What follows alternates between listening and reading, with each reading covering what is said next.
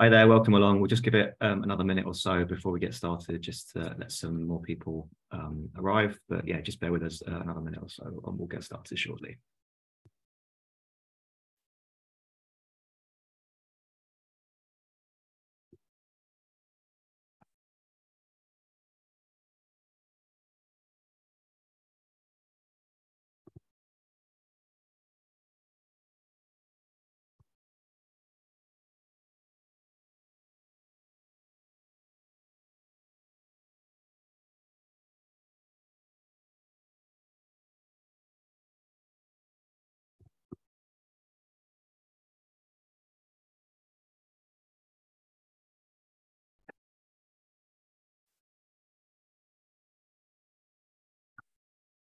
Okie dokie, that's 2 minutes past, so I think we'll make a start.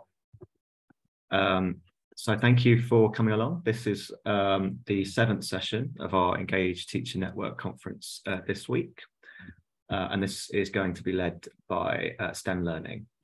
So just a few little housekeeping notes to start us off. This session is being recorded, as are all the other sessions. So if you do miss any of the sessions that have happened so far, or you can't make the ones tomorrow or the one later today, then don't worry, because we will be recording them and sending them out in the next few weeks, either in full or in kind of short highlight packages. So do keep posted on your emails for those. Do feel free to put questions and comments in the chat. We can either answer them as we go along, or there should be time at the end. So don't be shy. The same login, the same link that you used for this session gets you into all the other sessions this week. So just use that same link for the sessions tomorrow. And this registration is also still open. So if you do have colleagues and other people that might be interested, do share, because we are really keen to get the word out to as many schools as possible. So yeah, that's enough from me. I will hand over to Michael and Liz from STEM Learning. Thanks, Daniel. I think Liz is going to be sharing our presentation, so I'll step in and say thank you very much for the introduction. Absolute pleasure to be here and speak to you all today, and we'll get started. My name is Michael Anderson. I'm the Maths Education Lead at STEM Learning, and I also am the Education Lead for our Enthuse Partnership programme, and I'm joined from the STEM Centre by my colleague Liz. Hello. So I think we were going to start, Liz, with a bit of a challenge, or a bit of an activity from Explorify. Yes, we were. So I'm just going to move this across. So please let me know, Michael. Can everybody see that? Can you see that okay, Michael? I can, although I'm not sure I want to. It looks like a bit of a strange image. Yeah, so one of my roles at STEM Learning is that I look after Explorify. STEM Learning has many different hats, and Explorify is one of them. So Explorify is a primary science digital resource, and it has lots of activities on them. One of them is this zoom in, zoom out. So with your class, you would start with this image and you'd ask the children to describe what they might see. Michael, what can you see? Well, I can see some fairly irregular pink shapes clumped together. So it looks possibly like something that you'd see on maybe a human, like a brain, maybe something like that. A brain, something like that. Okay. The idea, yeah. I would just say, if you can tell that I'm struggling, please help in the chat with any questions or any guesses for what it might be, I think, at this stage. Okay, so what you might do with your class is you might get them to look at this picture, try and guess what it is, describe what they see. You then gradually zoom out with the images, talk about how the image might have changed. I will obviously go through a bit quicker than you would with the class. We've got a suggestion from the chat, which was a plastic bag with some stuff in.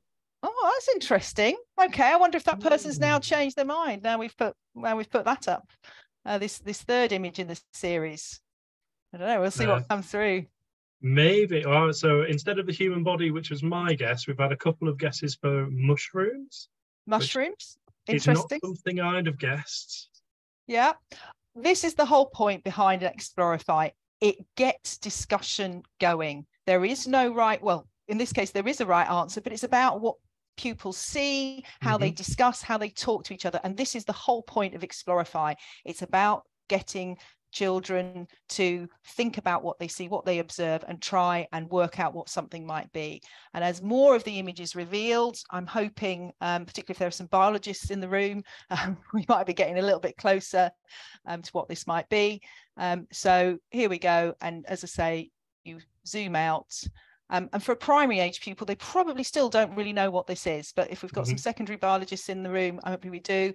And then it comes to this final image, which compares two lungs. This image is actually taken from the Glasgow Science Centre, and this is part of Explorify does some work together with science centres to enhance learning at science centres as well as on the platform. So there we go. That is Explorify, or one of the activities on Explorify, and each activity has an activity overview, how to run it, the background science, and then if you want to take it further, it links out to other activities that might match with that. So let me move on to the PowerPoint and let's move on to slides. So I've talked a bit about Explorify. We took it over from Welcome 2 years ago now, or just under 2 years ago, and we have just had a big piece of evaluation done on it. And 94% of Explorify users, who are primarily teachers, recommend it to other teachers, which is great news for us. But probably more importantly is that 93% of educators have reported that Explorify has had a positive impact on their pupils. And that comes in many forms. That can be in terms of improving their science knowledge, but it also has had impacts on pupils' oracy, their literacy, their confidence. And what we have seen, it's had a bigger positive impact on pupils from disadvantaged backgrounds, or for those pupils that don't have a huge amount of science capital. Explorify is run by us in conjunction with the Primary Science Teaching Trust. We are partners in this platform. It is still funded by Welcome, but Welcome no longer run it. So yeah, a very, very popular resource. As a secondary teacher, when I first started working at STEM Learning, I was told I'd be looking after Explorify. I had never heard of it. It is a primary, stop shaking your head, Michael, I know. It was one of those things, it was very much a primary science platform, and so it was never pushed into the secondary phase. However, as a secondary teacher, as soon as I saw it, I went, why did I not know about this? It is designed for the primary curriculum. All the activities are linked to national curriculum statements of all the UK nations, so not just England. It is Scotland, Wales and Northern Ireland, and you can select the nation you wish to teach, the curriculum you wish to teach. We also have it available in the Welsh language. But again, as a secondary teacher, I would definitely have used this for starter activities to get the discussion going. Like that lung activity we just saw, you could use that with pupils in year 5 or 6 when they're doing about the human body. You could easily use it in sort of with 11, 12-year-olds when they're doing about human lungs. You just obviously have to change it slightly for your given audience. But trust me, I wish I'd known about it when I was teaching. So that is Explorify. That's one of the things we have with STEM learning. So over to you, Michael. Excellent. Thanks, Liz. And I'd just like to congratulate Jen and everybody else in the comments who did say lungs. Although my favourite comment did come from Jen, said, there are air bubbles in it, question mark. So I think technically you're right, Jen, given it was a pair of lungs, which is great. And Liz, just to clarify with Explorify, completely free resource. You just have to register, email address, and then it's there to use however you see fit. Exactly. It is free. All you have to do, email address, name, email address, and the school which you work at. If you do work in a school, if you don't work in a school, again, you can still use it. We know parents and lots of different people use it. Yeah, please do sign on. Over to you, Michael. Excellent, thanks Liz. And I think that's probably quite typical of a number of the programs and projects that we work on here at STEM Learning, that a lot of them are free to use resources straight away. You just have to sign up to the STEM Learning site. If you're not already a member, have a browse and download all the resources for free. And we'll talk about all of the hopefully different programs that we offer in this 45-minute session, although we might run out of time given the amount of things that we do. But if you've not heard of STEM Learning before, our mission statement is to help all young people across the UK engage in STEM. We look to support teachers, technicians and other educators to support their students in raising attainment and inspiration for their young people, so that they can carry on to study STEM subjects and to hopefully go into STEM careers as well. So, to come across all Chris Whitty. Yep, next slide. Thank you very much, Liz. Myself and Liz are based in York, which is that yellow dot there, at the National STEM Learning Centre. And if you've not visited, I really do recommend seeking us out and coming and visiting the centre. It's an absolutely fantastic place and an inspirational way to spend a couple of days with fellow like-minded teachers working on particular projects. We also have, as those grey and white dots suggest, a network across the UK, both with our partners in Scotland, Northern Ireland and Wales, and through our science learning partnerships. So those science hubs are based across the country, and they are there to give you some local bespoke CPD close to wherever you are in the UK.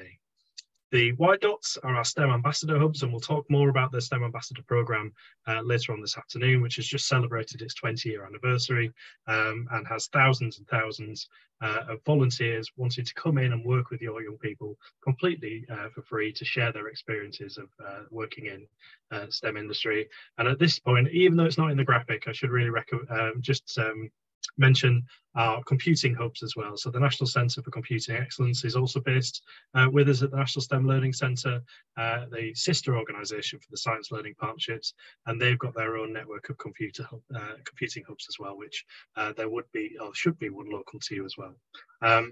I think it's probably also a good point here, Liz, to mention that we will share a kind of beefed up version of this presentation. So all the links, all the things that we talk about will be available for you. So you've got that at the end of this presentation to go off and explore and find the contact details of all of these fantastic hubs up and down the country as well.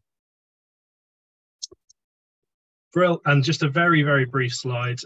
This isn't all of the people that we work with, but we have fantastic links with a range of industries, with our key sponsors like Gatsby and Wellcome Charitable Trust, the Department for Education, the universities in which we were initially formed, and we have ongoing conversations with many, many STEM industries who are looking to support schools in a variety of different ways. And we work with them to kind of develop how best to support you in school as teachers. So, for example, recently I've been working with Spaceport Cornwall, who are looking at launching satellites from the Cornwall airport and how we can support schools down there, but also with Google and DeepMind and seeing how AI, machine learning can be introduced to students at a younger age and work with them to further support teachers who can support those students as well. So there's always something new, I think, Liz, really, and exciting coming along, and different conversations that we have with a whole variety of stakeholders, ultimately to help support you as teachers and put together some things that are really engaging and exciting. So, Michael, how do we work with schools? We've touched on it, but do you want to go into a bit more detail about that? Yeah, sure. So there's a range of different things that we offer. Thank you very much. The next slide. So we've mentioned our STEM Ambassador Programme. That is a network of over 30,000 volunteers that give up their time and come to speak to schools. They can do assemblies, etc., and bits and open to a whole range of different activities. A growing part of the work that we do is our student-facing activities, of which we'll talk about later on. I know Liz has lined up a few examples for us to talk about. We've mentioned our STEM learning networks, the computing hubs, the science learning partnerships, and our STEM Ambassador hubs already. We'll direct you at the end of this presentation to the STEM community, which is a closed online community where you can come together and ask questions of your fellow STEM educators, share resources, ideas, and network nationally as well. we've got a fantastic, and I think sometimes hidden gem in STEM club support and enrichment activities.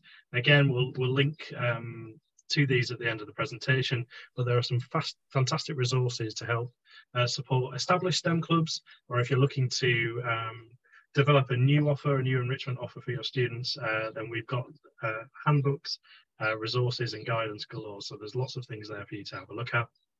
Enthused Partnerships, which is one of my pet projects, is about bringing all of this together over a 2-year period. So we'll talk a little bit more about that. And then one of the things that I think hopefully you'll be aware of already is our fantastic CPD offer, both residential courses at the National STEM Learning Centre in York, or through our network of providers as well, of science learning partnerships and computing hubs. And then finally, we've got, I think I'm going to take a guess, Liz, is it now up to about 16,000 resources, or is it higher or lower?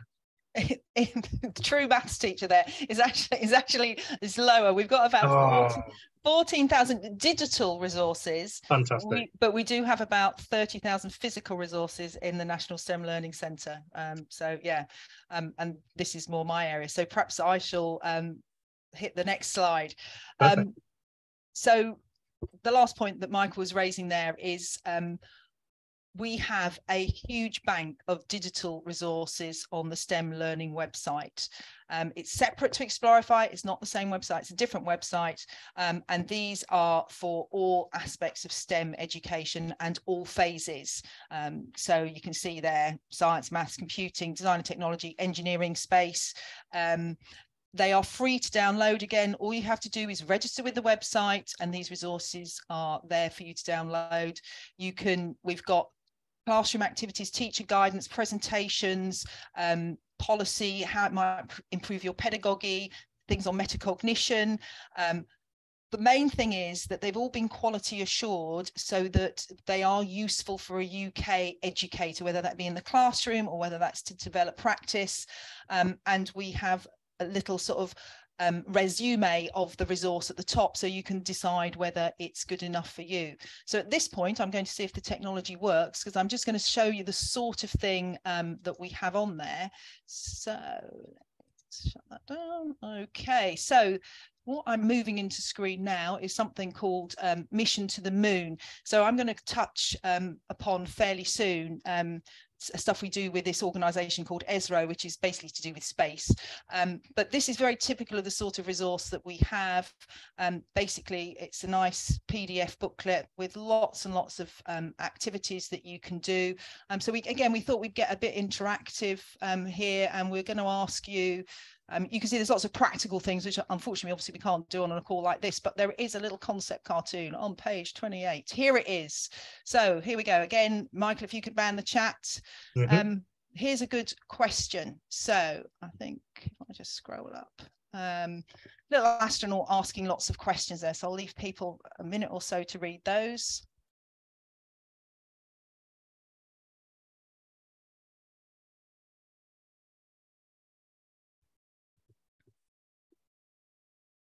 So not that we got distracted at all, Liz, when we were putting this together earlier on, but will ice melt faster on the moon, or certain parts of the moon, than on Earth?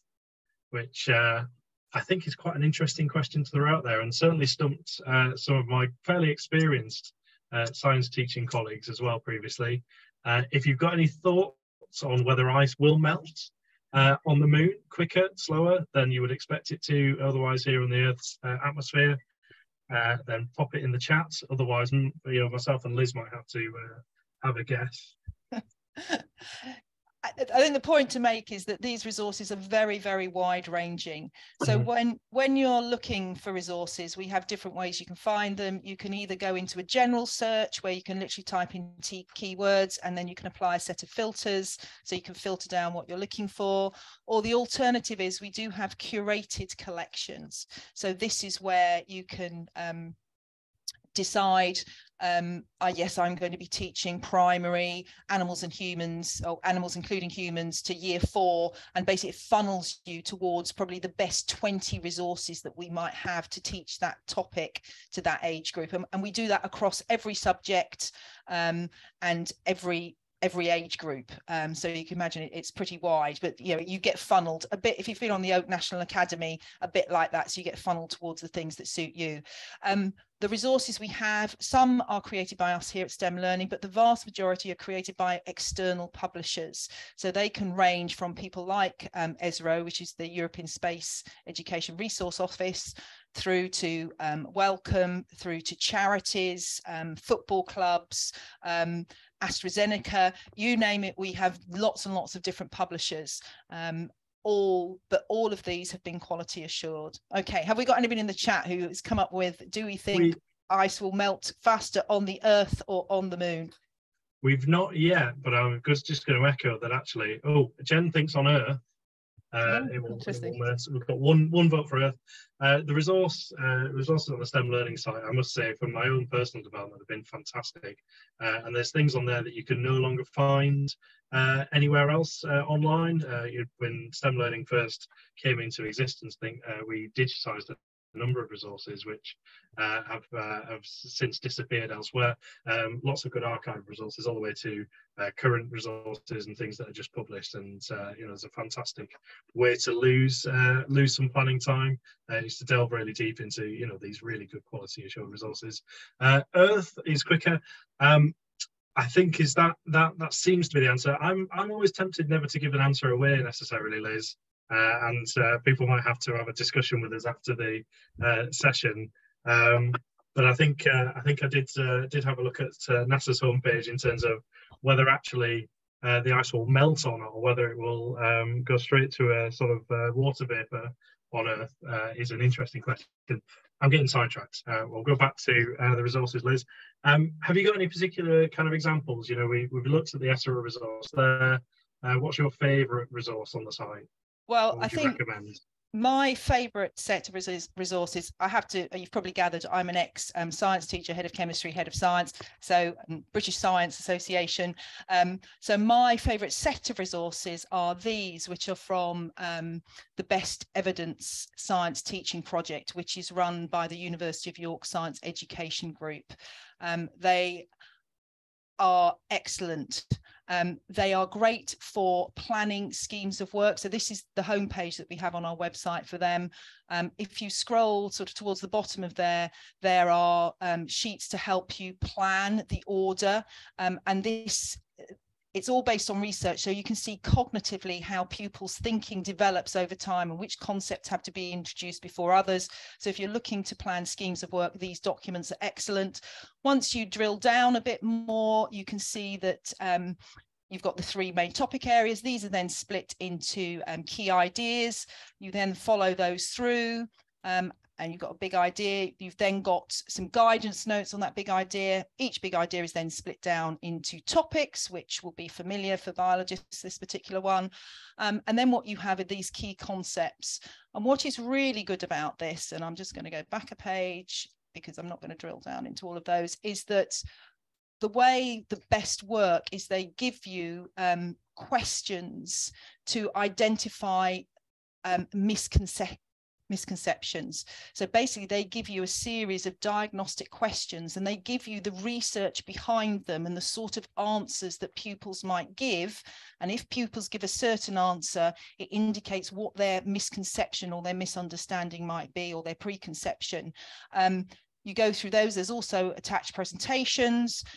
You can then use these response activities. So when you've established where the pupils are, so a bit of formative assessment, you can then use these response activities to then help and guide you to address those misunderstandings, preconceptions, etc. So if you're a science teacher on this call today, if you take away one thing with you, please have a look at these best resources. They are fantastic. Yeah, and as I say, when I was teaching and they started to come out, I certainly used them a lot. And since I've come out of the classroom, more and more have been added. There is also a primary best version, but it's not as comprehensive as the secondary, which is for 11 to 16. Okay, so that's my favourite. Fantastic. And I think, you know, that kind of curriculum sequencing discussions and things like that, that's almost a tailor-made resource to start planning your sequence of lessons if you're wanting to update your scheme of work at this time of the school year as well. Okay, right. Okay. Brill. I think, Liz, we'd planned for me to talk a little bit more about some CPD at this stage. So there we go, yeah. Happy to do that. If you've not, as I said, had a chance to engage, to come up to the National STEM Learning Centre in York, I do recommend it. One of the main things that we offer there is intensive residential CPD, and that can be for anybody who is a non-specialist teacher or an ECT teacher, somebody who just wants to improve their pedagogy, somebody who might be new to A-level, or leadership courses as well. So there's a whole plethora of courses arranged depending on your experience and where you want to get to. So I do recommend having a browse through of those courses. Most of them happen at least once, if not twice or three times per year. And with all of the residential courses, there is a course fee. Within that fee, all the tuition is included, all of the meals and accommodation on the University of York site, which is a stone's throw away from where you'll be participating in the course. Now, all the courses come with subsidies as well, which help towards those fees. In some cases, the subsidy can be greater than those course fees, so it can pay for the course and contribute towards cover as well. The way in which that works is if you register on the STEM Learning site, find a course that is suitable for you, and pop your school details in, URN, postcode, etc., etc. The subsidy for your particular school will come up, and then that will give you an indication of how much the cost to school will be. That depends on where you are in terms of certain needs and what subject, etc., etc., that the course is about. So that's tailored to you as an individual, or the courses of the individual and the school individually. But they're incredibly generous subsidies. You won't find it anywhere else, and for the vast majority of teachers in mainstream schools, in state-funded schools, you will not find a better deal on CPD. And I'm sure Liz will attest, the food is pretty good as well. The courses are superb, but it's a fantastic experience. I really do recommend it. Now, those courses are for a minimum of 2 days each, so come to York and stay for 2 days. It could be a 3-day course. It could be a course that has a couple of residential periods, so you might come to York for a couple of days, have an opportunity to reflect, implement some things that you've learned within school, and then come back and together with the same people on the course and consider how that would go, how it's gone so far, what are the barriers, what are the successes, and how best to then implement it, working with others in a very similar situation. So I'd really recommend having a look at those courses, booking on, seeing what the subsidies are for your particular setting, and joining us. As far as the subsidies go, you can come to more than one course here at the STEM Learning in York. In a year, you can send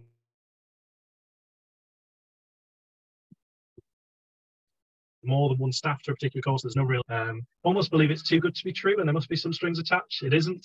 Please have a look at it. It's a fantastic offer for schools. We also appreciate that it's quite a big time commitment, and obviously recently, given everything that's been going on, cover can be hard to come by, etc., etc., and the ask can be too great to come to York every other week, and we appreciate that. So we have a range of different offerings as well. So our science learning partnerships can offer one-day courses or courses for a half-day, twilights, etc., etc. So again, search for those and see if there's something local to you that you can look to engage with.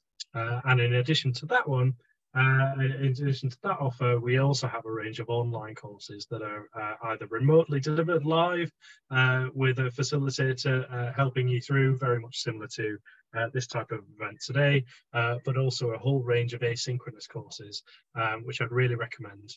About half of our courses are tailored for teachers of science are looking at pedagogy, looking at practical approaches, etc., etc. And the other half are quite general in terms of behaviour management or assessment for learning, differentiation, and even the science of learning, all written by some really amazing experts in their field. So I'd recommend checking out that offer as well. And I think Liz is lining up while I've been talking. Just a very short video, 2 or 3 minutes. We've recently spoken to some teachers who have engaged with STEM learning over the last year or so, just to get their thoughts. So we're going to play this 3-minute video. Hopefully the sound will work, and we'll see. We'll press play now. So we first got involved with STEM learning a couple of years ago. It was really related to a research project around conservation. Eventually, we decided to become a science partnership in school, and also the leadership of computing. The development of the quality of the teaching and the expertise, development of them as facilitators, leading on the programme, has been really, really powerful. We have done a lot of CPD and professional development. This has given the children opportunities that they wouldn't have had. STEM learning gives teachers that chance to grow professionally and to have that subject-specific input of absolute experts in their field is absolutely critical to support teachers in that vital role they play. It's a real selling point when we're talking to new staff coming into the school, when you're talking to teachers who are interested in professional growth and professional development as really a core of what we do. By providing them with different programs, give feedback about how that went, did it improve, and so on, and overall makes them want to stay in the profession. Where are we going to get the best quality resources? You can be reassured and you can get access to whatever you might need, particularly if schools are working with non-specialist teachers. Looking at those things that are available can be really, really helpful for schools. Where we've used this include the best evidence, which are a set of research-based resources to use in the classroom. Using them as diagnostic questions during the lessons is a really good way of finding out what the children do or don't understand about the topic. Also using the STEM ambassadors, which are a fantastic resource, increasing children's engagement with STEM. Being able to connect to other teachers in other schools, identifying what CPD might be needed, what CPD is out there, is a huge benefit of the Science Hub. They receive accreditation and a CPD quality mark from STEM learning, and they're then able to deliver that training for us. It networks teachers and individuals who come together for CPD or the to share best practice. The ability to coordinate and meet and network with those like-minded teachers, it is that kind of thing that keeps pushing you on to what is next. You never settle because it's always something new. The Computer Science Accelerator programme is a brilliant programme to help those teachers in the classroom really put across that computing, really bring it to life for their students. And I have colleagues at my school who aren't even computing teachers that have engaged with and really enjoyed the programme because it helps them understand aspects of their own course in their own subjects better. We've overstaffed computing, overstaffed science to enable that wider system leadership role when they're actually out supporting and working with the schools. You look at those pockets of excellence within your staff and you think, we should be sharing that. It helps those teachers to have an alternative career path beyond just the classroom teaching. All the cogs interlink, everything is talking to everybody else. Everybody can be having the right CPD to build towards that single goal within the department. You know, our science technicians, for example, do a wonderful job. We want the right CPD for them as well. STEM learning provides that bucket for us. Everybody, in that sense, feels invested in, feels valued, and feels like they're really able to make a difference and improve what they do. Thanks for that, Liz. And I think I just mentioned following that video that we've commissioned some research recently and published it last month, which shows that by engaging with us, teachers are 155% more likely to stay in the profession. And obviously that makes sense because they feel invested in, they've been to subject-specific CPD, excuse me, and it can really help those kind of retention figures as well for schools. So it's a fantastic opportunity. So please do engage with us. The last thing I'd like to say about CPD is about the project that's probably closest to my heart, which is the Infused Partnership Programme. Now, engaging with our programmes we've evaluated the impact that can have in schools, which is fantastic.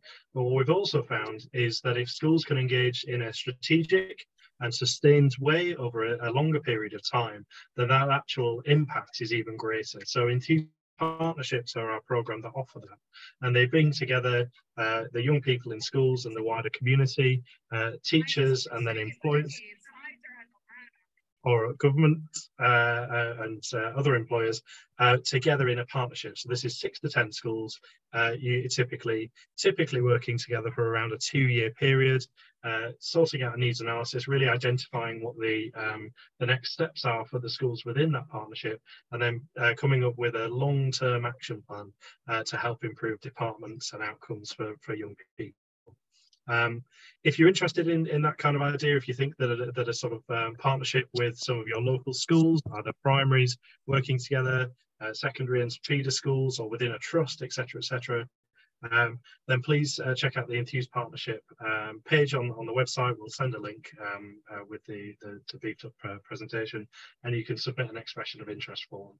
And funding comes available for these at certain parts in the year, and if you're not successful for one cohort, then please keep applying, because it's a really fantastic opportunity, and it comes with a significant amount of funding to help you to do something that ultimately you wouldn't have necessarily been able to invest in without the Enthused Partnership. Right, that was my slight pitch for Enthused Partnerships. Fantastic program. If you've not heard of it, I'm going to pass back over to Liz. Okay, so I'm going to sort of change tack a bit now and talk a little bit about STEM clubs. So STEM clubs is a big program that we run here at STEM Learning. It has been funded by the Gatsby Foundation, and I'm very quickly going to touch on, if you run STEM clubs, and I know Michael said earlier, our STEM club pages can help if you're looking to set up a STEM club, so you're starting from scratch, or it can help you if you've got an established STEM club. It can give you some more inspiration as to the sort of things you might want to do, and whether you might want to work towards this what we call a STEM clubs quality mark, which is an accreditation that a school can work towards. So things we have, going back to our digital resources, we have handbooks, support documents available, not only for teacher-led STEM clubs, but also for student-led STEM clubs. So if you're fortunate to have older pupils in your school, maybe sixth formers, we give you some guidance on how to do that. Also, obviously, activities that you might do. There's also CPD. This is on-demand online training that you can just do as and when, to again give you guidance on how to set up or progress your STEM club. We also run special events here for STEM clubs, and I'm going to make a quick plug for STEM Clubs Week, which is coming up actually the week after next. And again, embedded in these slides are links to all these various parts of what we do. That's on the 3rd of July, and the theme this year is artificial intelligence. So what you will find is, if you follow the link on this particular slide, you'll be taken to a page where you will find lots of different activities going on all throughout that week, where eminent professionals in the AI field give talks, and these STEM ambassadors, which I know Michael's going to come on to in a bit, give talks at a pupil level about what they do and how AI is important. And also there are also resources linked to those as well. So that's a great opportunity. So if you're involved in STEM clubs in any way, please do check out those pages.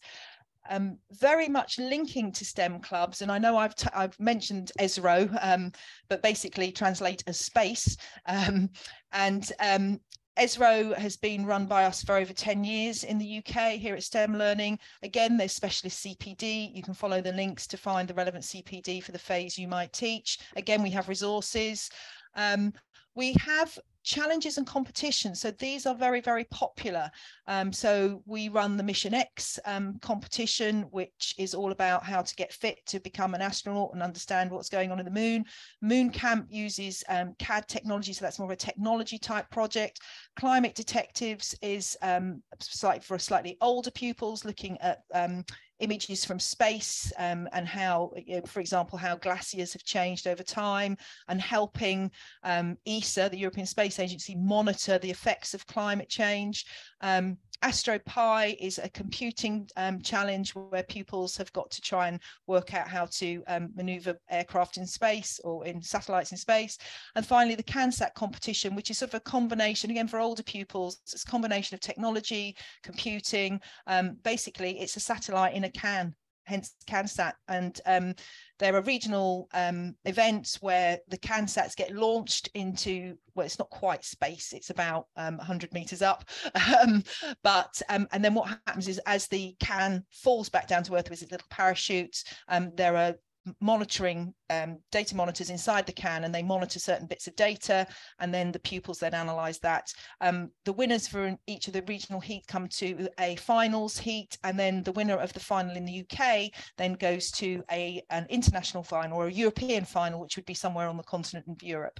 Other things, we do the Space Education Quality Mark, again, a bit like the STEM Club Quality Mark. There are teacher conferences, there's specialist career information. We have specific awareness raising events for space. So Mars Day was in March. Protecting Our Planet Day is coming up, I think, the 30th of November. So if you're interested in getting involved in that, again, it's lots of activities, eminent scientists and engineers talking about their work and how they are protecting the planet, and lots of activities. So STEM Learning, the education team here, runs some activities both for primary and secondary to get involved in. So again, have a look at that and see what's available.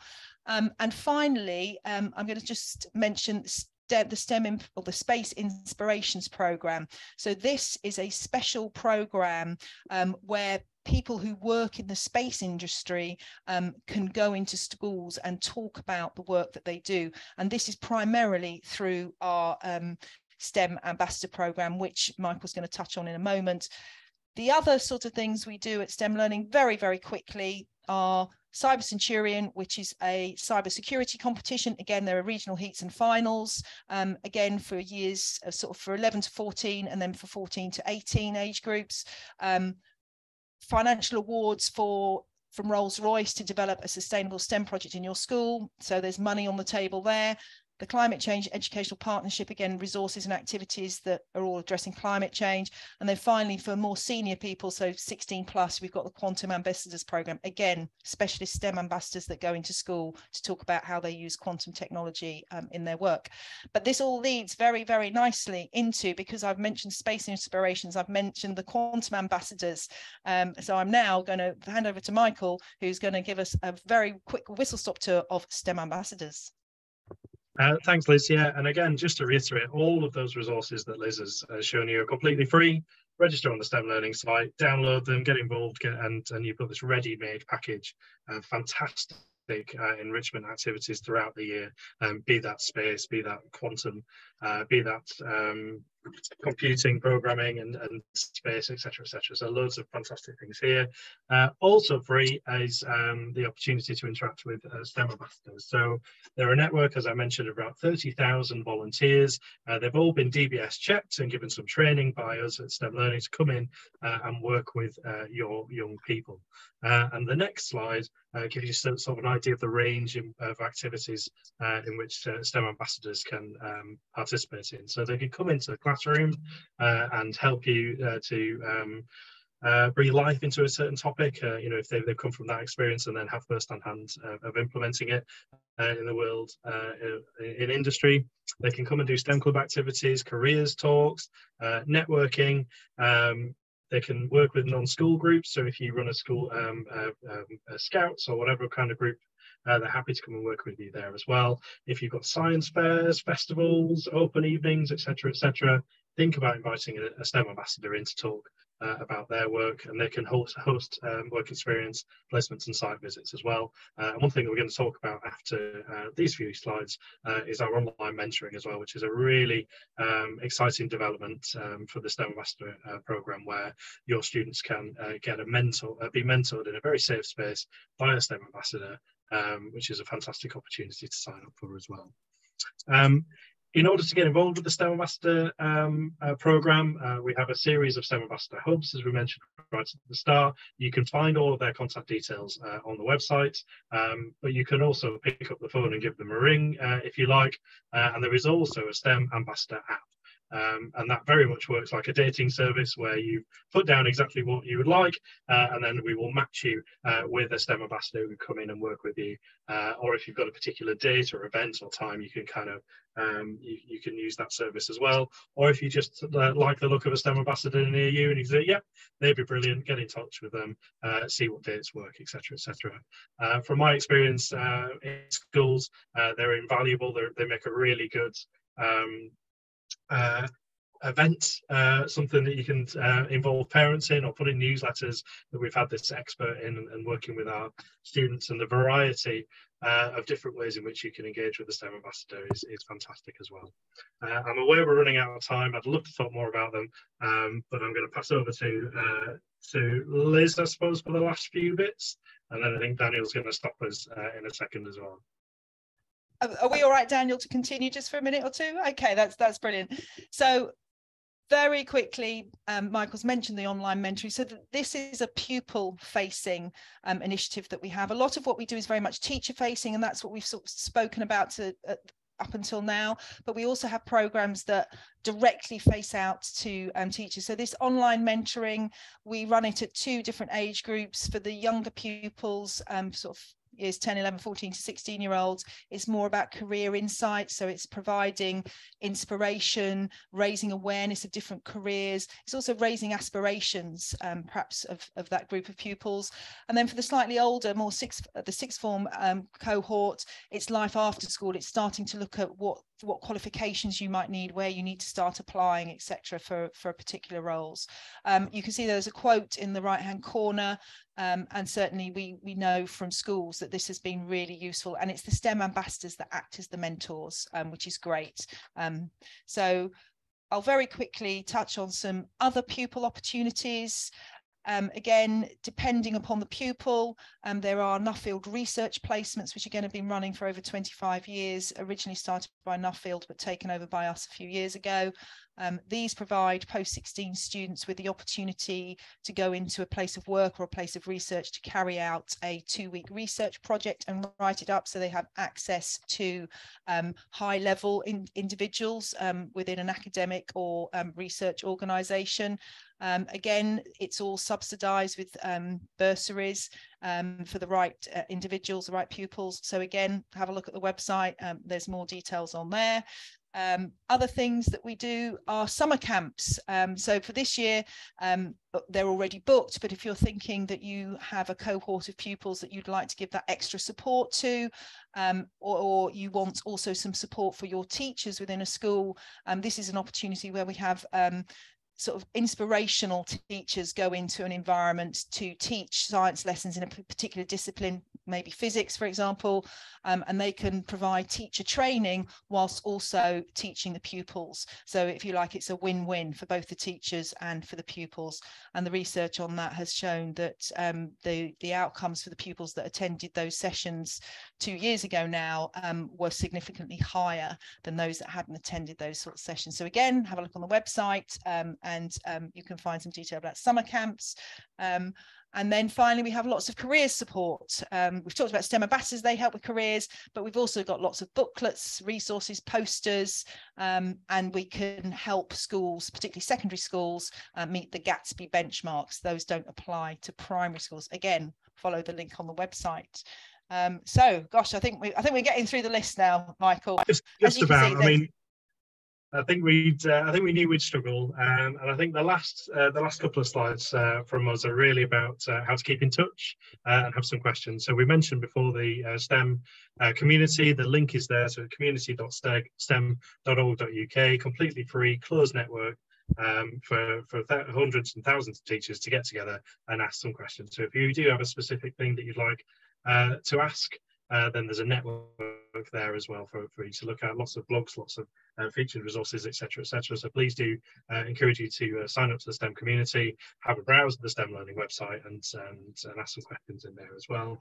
And then finally, I think the last slide that we included are all the ways in which to sort of keep in touch with us. So it's been an absolute pleasure to give you a whistle-stop tour of some of the offer that we have here at STEM Learning. But if you want to join us on all the social media channels, have a look at the website and join our STEM community, then please feel free to do so. And we'd be more than happy to answer any questions as well. So thank you very much to Dan and the BSA for the opportunity to come and speak to you today. And thank you very much, everybody, for attending. Really appreciate it. Thank you so much, Michael and Liz. That was really, really amazing to hear everything that you can offer and how comprehensive that all is. So yeah, I think if anyone has any questions, we'll give yourselves a minute or so to put them in the chat. But otherwise, yeah, thanks Liz, thanks Michael, and thanks everyone for attending.